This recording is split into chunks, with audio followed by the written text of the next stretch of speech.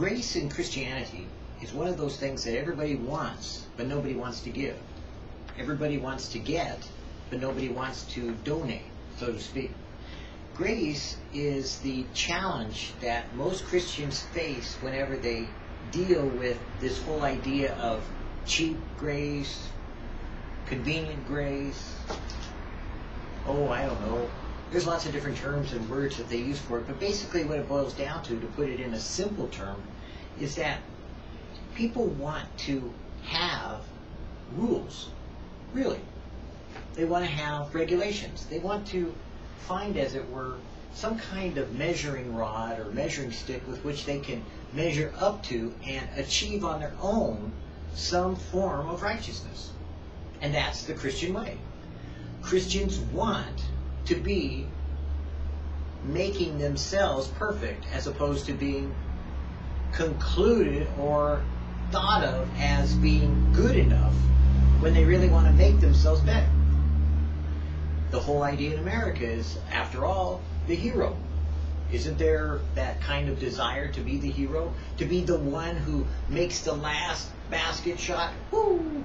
Game-winning buzzer! Way, we won! Because of me. Or the person who dies on the grenade and dies for their country. Oh, God bless all those that have given their lives. For the sake of what? Their country? Well, that seems like a dumb reason to die. You see, there's always somehow, some way, some means with which man wants to make himself righteous, make himself perfect. He wants to be in charge.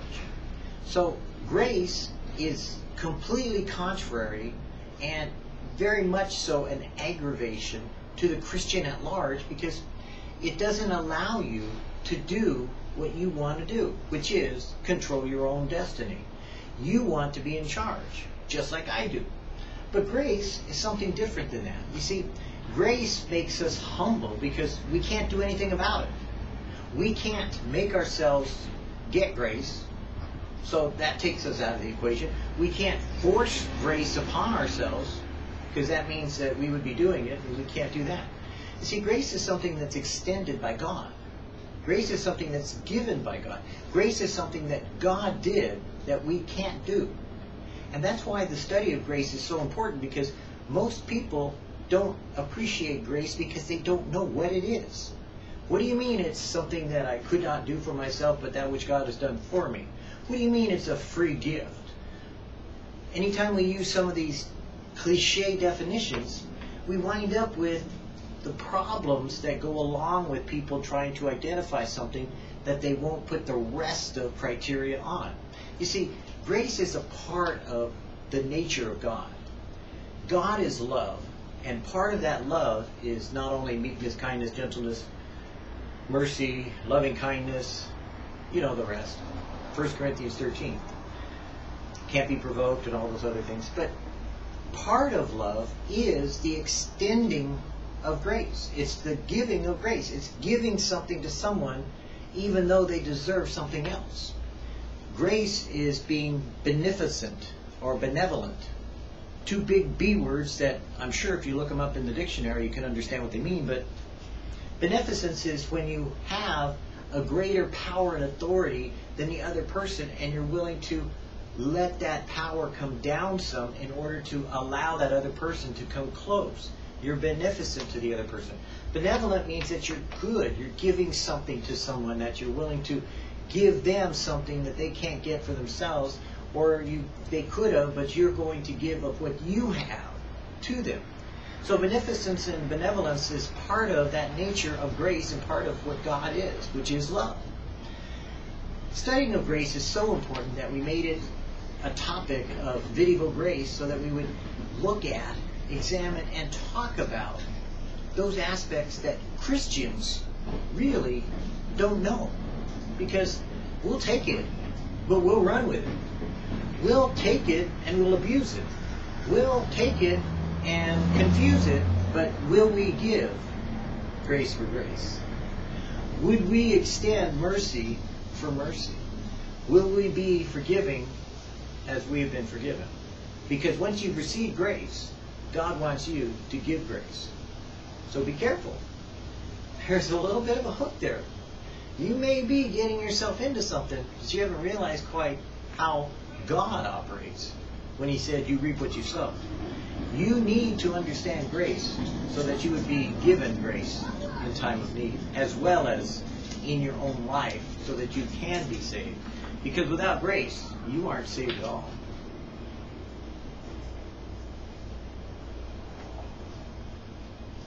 So using the book that Chuck Smith wrote, Why Grace Changes Everything, we've been going through it and talking about each section. Just kind of like, identifying little key portions and inspiring us to maybe comment on it and say, did you get that? Did you understand what he's saying here? Did you hear that? Did the Spirit of God make it real to you, or do we need to kind of like flesh it out? So, in this section, a dead-end righteousness, one very common way of trying to become righteous is to define what righteousness is and what it isn't. To set up a code and then live according to that code. There's only one problem. No one ever lives up to their own code.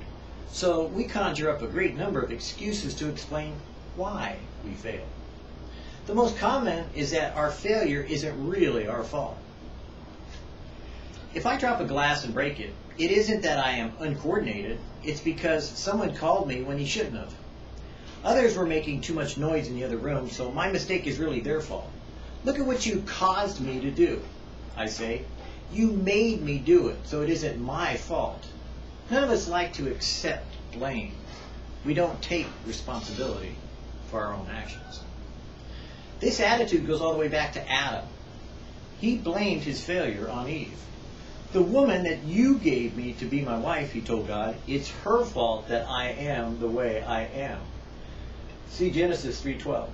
Proverbs declares, there is a generation that are pure in their own eyes, and yet is not washed from their filthiness. Proverbs 30:12.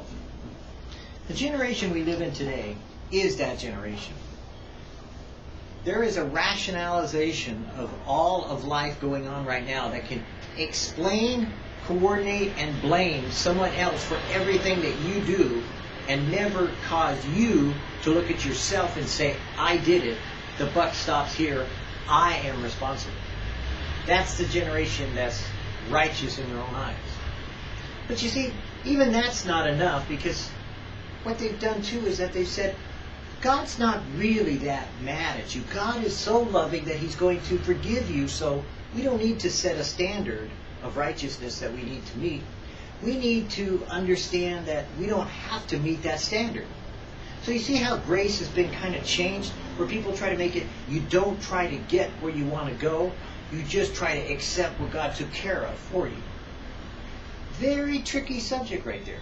We accept what God took care of for us. So we'll go out and sin anyways, because after all, we can't stop ourselves from sinning. We can't prevent ourselves from sinning.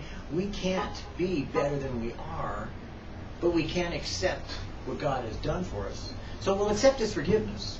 We'll take His grace and we'll run with it.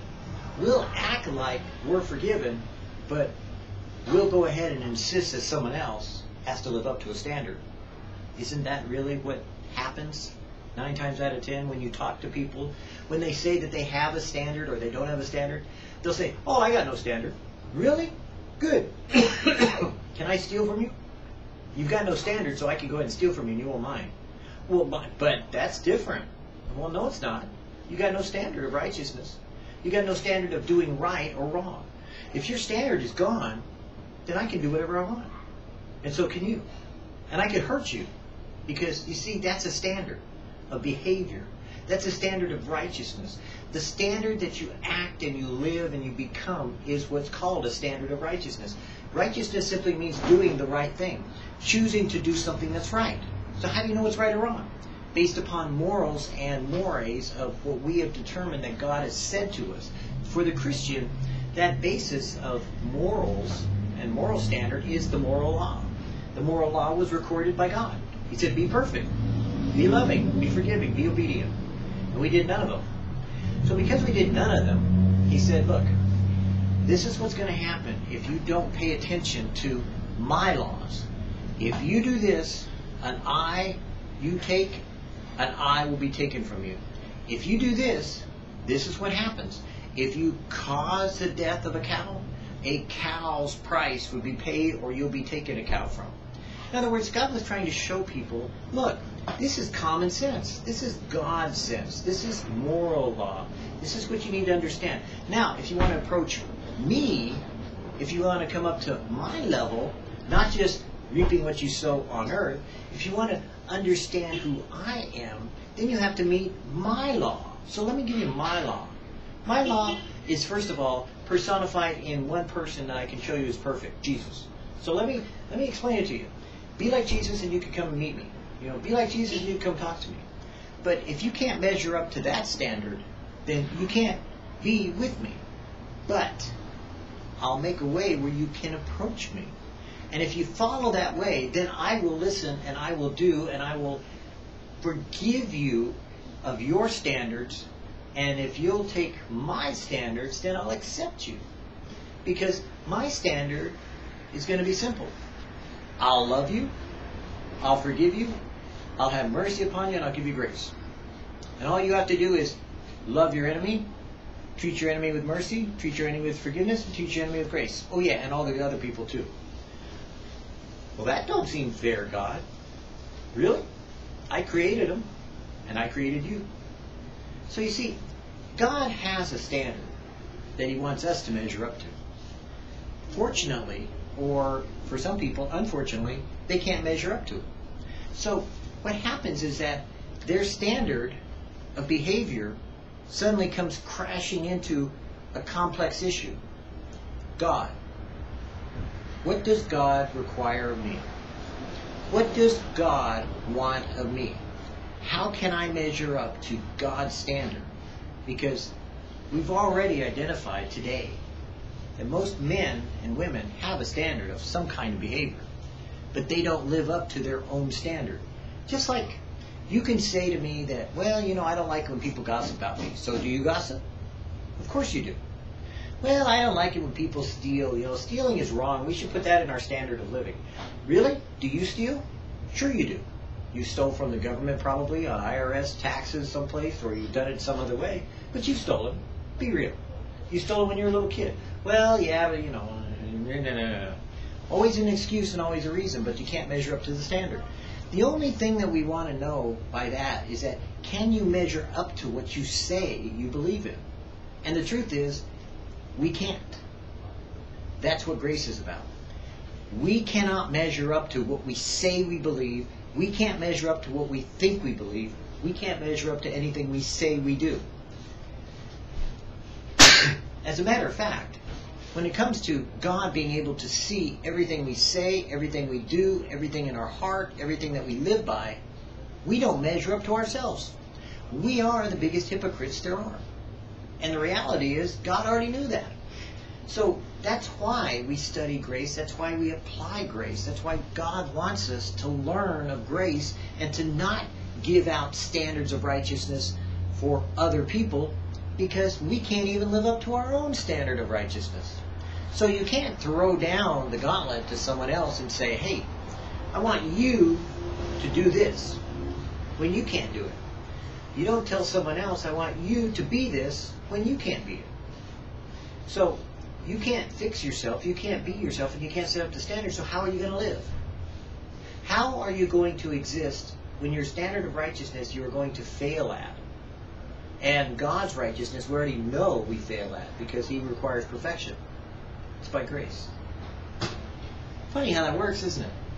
By grace are you saved, and that not of yourself, lest any man should boast. But it is a gift of God, lest any man should take credit for it, because God gives it as He chooses. So it's by grace you are saved. And because you are saved by grace, the biggest thing you're going to learn out of this entire study is grace for grace, mercy for mercy, love for love, forgiveness for forgiveness. If you learn that, to love so that you'll be loved, to forgive so you'll be forgiven, give mercy so you'll receive mercy, to give grace so you'll receive grace, you'll have learned everything that is in this book. But I think you might want to listen and maybe watch, because you'd be surprised how easy it is that we take grace for granted. and forget how to give grace to those that are in need.